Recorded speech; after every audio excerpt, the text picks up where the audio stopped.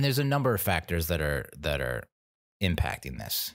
Okay. One is that we found out through this Marc Colombo incident that Joe Judge has paid more attention to the offensive line, what they're doing, what Colombo's teaching them, chiming in more, helping out. That's the word on the street from a lot of beat reporters, is that Joe Judge has honed in on the offensive line and what to do to help.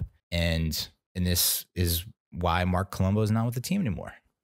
Joe Judge had a relationship with this DeGuglielmo, wanted to bring him in as a consultant to help out with Colombo. Colombo and DeGuglielmo had a prior relationship when Colombo was a player with the Dolphins, and DeGuglielmo was either the Colts or the Dolphins. And DeGugs was there, and Colombo's a tackle. And according to, I forget what source, okay, but I'm no Jason McIntyre. I don't make up shit.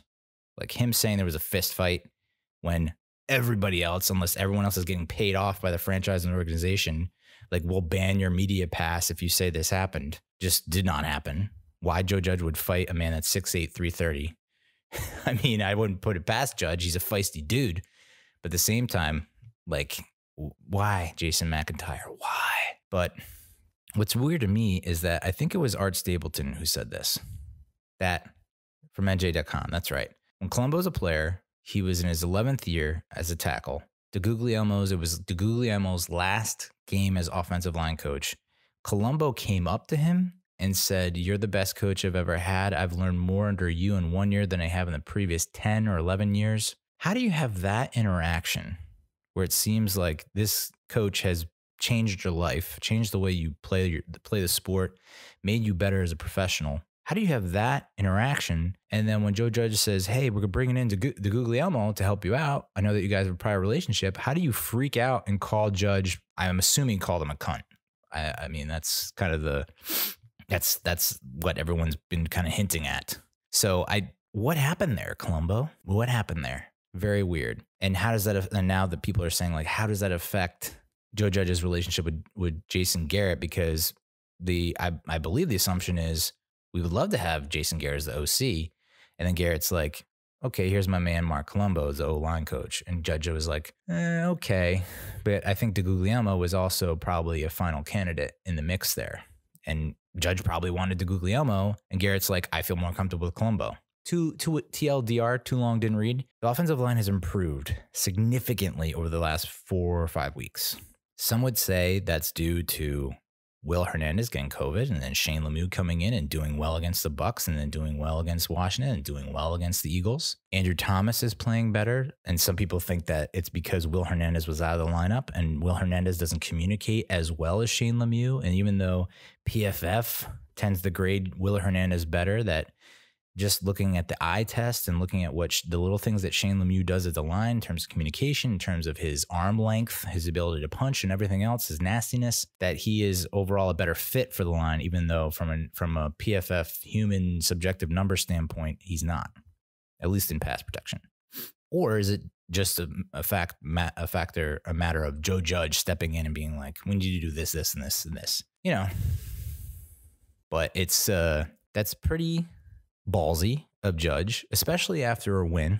I mean, it's crazy to think if I come to you and say, hey, yeah, after week 10, the Giants are 3-7, okay, and the head coach Joe Judge fires the offensive line coach Marc Colombo. In your head, you're thinking to yourself, our offensive line stinks, and they're probably the reason why we're 3-7.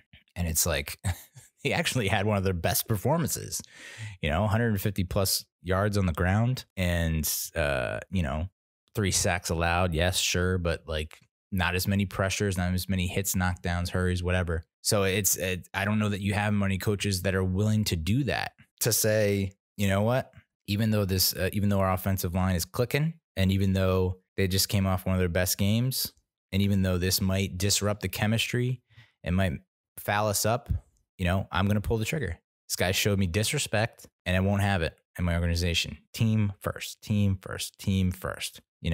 In Judge's mind, team first means, okay, Colombo's going to partner with DeGuglielmo. They're going to get together, bump heads, and try and figure things out, make things work better, so that we don't have 3 sacks. You can always get better. And that's another Judge mantra. You can always improve. You can always get better. So, ballsy move. I'm not panicked by it at all. I don't think most Giants fans hate the move. I think they love it. I mean, it sucks for Colombo, obviously, and who knows how it's going to affect Jason Garrett and how he operates. But there's Judge had a relationship with DeGuglielmo, and everything I've read about this dude is fantastic. He was a former coach, a graduate assistant for Tom Coughlin at Boston College, I believe, and then he also was a Giants coach from 2004 to 2008 when the offensive line really started to get cooking and just really got. I mean, the 2008 season was one of the best rushing attacks we've ever had. I think it was tops in franchise history. It has to be.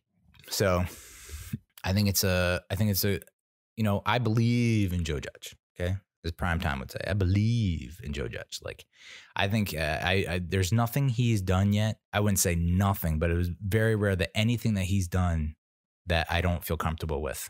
It's just like, yep, that makes sense. Go with it. Everything he's put out there into the world, he's made come to fruition. So I'm bad about it.